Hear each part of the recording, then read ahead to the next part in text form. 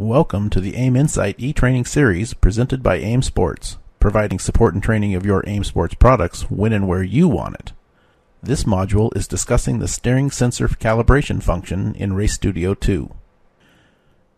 Many AIM Sports data systems allow you to gather, store, and analyze additional sensors.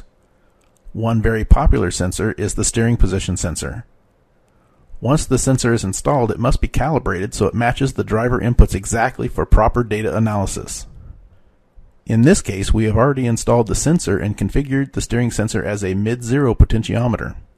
This is typical for steering sensors, as the 0 point, or straight ahead in this case, is somewhere near the center of the potentiometer's travel. To calibrate a steering sensor, we need to be in the System Manager section of the Race Studio 2 software.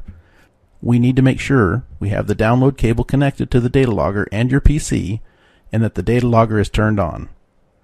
If we are all ready to start the process, click on the Device Calibration button. This will open the Sensor Calibration dialog box. This dialog box is made up of several areas, and let's look at the different sections. First, at the very top is an informational area that tells us the configuration name and the system type of the system we are working with. The next section is a list of sensors we have as part of the system that are able to be auto-calibrated. In other words, these sensors can be calibrated with just a single click of a button and do not require the calibration process. In this example, we are showing vertical, lateral, and longitudinal accelerometers included in the Evo 4 data logger.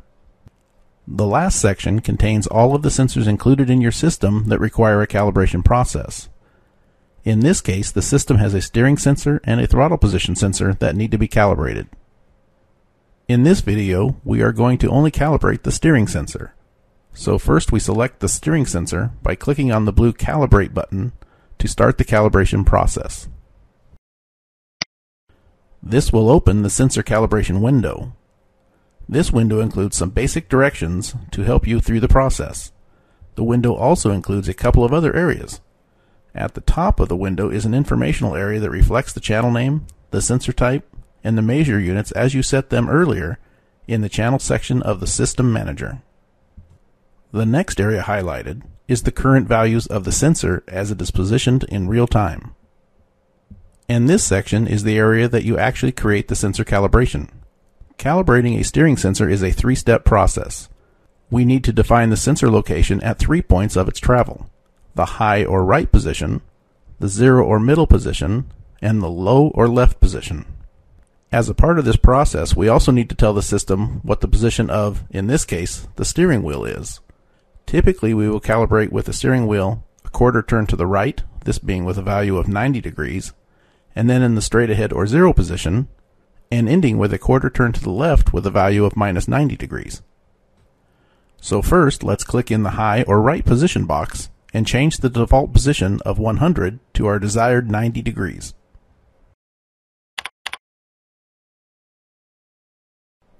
Then let's click into the low or left position box and change the default position of minus 100 to our desired minus 90 degrees.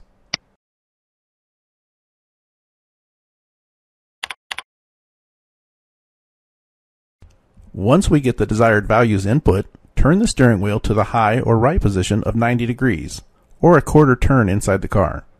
Then, with the steering wheel steady at a quarter turn to the right, click on the high position Get Raw Value button. This will take the position of the sensor and calibrate it to the quarter turn that you have the steering wheel turned to the right. Then we turn the steering wheel back to 0 or straight ahead position. When you have the wheel straight ahead and steady, click on the 0 position Get Raw Value button. And finally, turn the steering wheel to the low or left position of minus 90 degrees, or a quarter turn inside the car.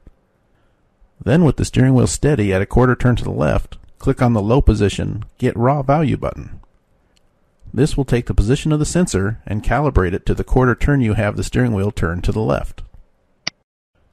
Now that we have defined our 3 points of calibration, we need to finish the process and then transmit the calibration to the data logger. To start this, click on the OK button. Then click on the Transmit Calibration button. Then this window opens and tells you that the configuration was successfully transmitted to the data logger. To complete the process, we need to click on the OK button. That completes the calibration process, but it is always a good idea to do a final check of the calibration before going out onto the track to make sure that you are getting the values you want. Race Studio 2 gives you a function called Online.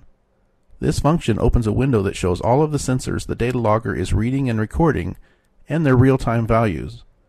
To open the Online function, click on the Online button.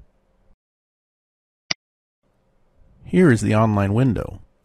I have highlighted the steering sensor, and as you can see, when I turn the steering wheel a quarter or 90 degrees to the right, the system is displaying it correctly. Then I turn it back through the 0 or centered position, and then to the left a quarter of a turn, 90 degrees, and then back to 0.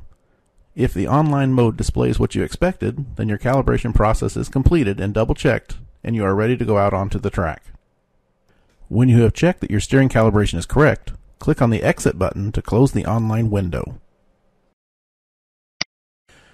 Additional analog sensors like the steering sensor can provide very valuable information, but they do need to be calibrated correctly, and the Race Studio software allows this to be a very easy process. For more AIM Insight e-training content and information about upcoming on-site training seminars, visit www.aimsports.com/support, your source for support and training of AIM Sports products when and where you want it.